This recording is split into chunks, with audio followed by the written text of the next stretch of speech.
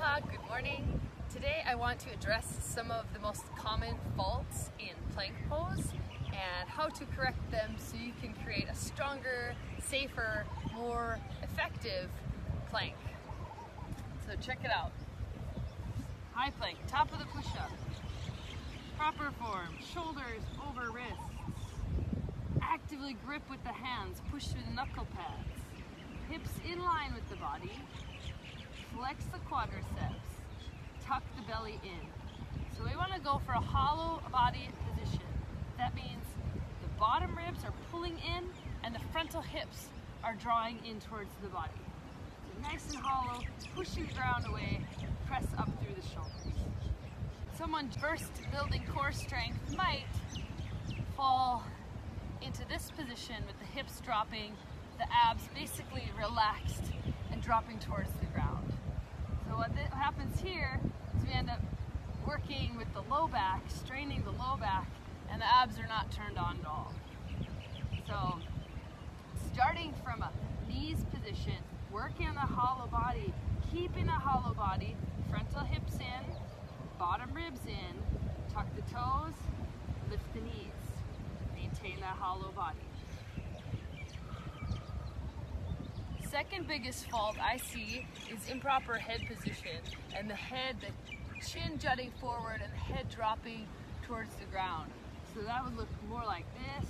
Maybe the body's okay and then the head's sinking down and the chin juts forward.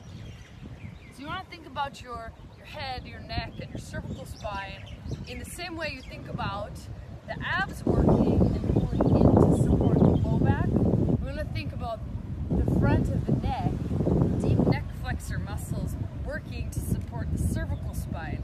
So instead of the head jutting forward, this applies to any posture or any exercise. Pull the chin back like you're making a double chin.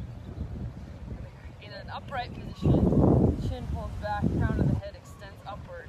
And I can feel these deep neck flexor muscles working to support the cervical spine. So now we turn it with a little more gravity. This way, same action of the chin pulling back and the crown of the head extending forward. Actively push, and then we want to screw the hands into the ground. So it's like the action of turning the fingers outward without actually moving the fingers. And we're rotating the triceps back to face the feet.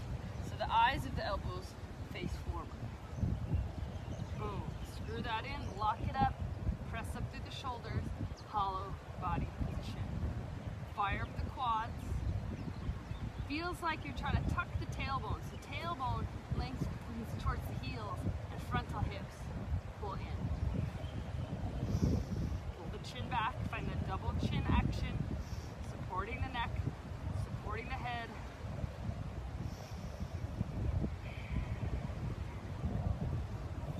And there you have it. Good luck. Let me know if you have any questions. I hope this helps. I'll see you next time.